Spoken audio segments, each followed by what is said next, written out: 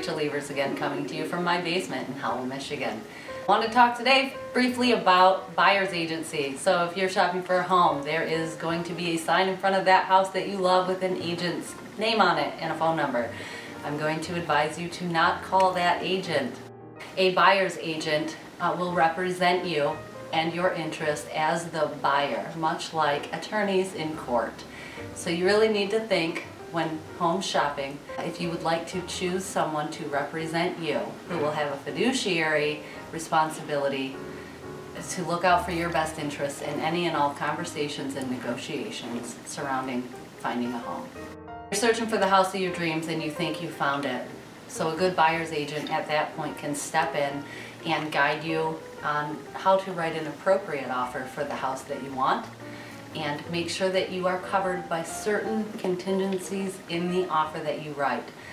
You want to make sure that you are protected for an inspection contingency, which will allow you to do some due diligence on the property before you are committed to buy it.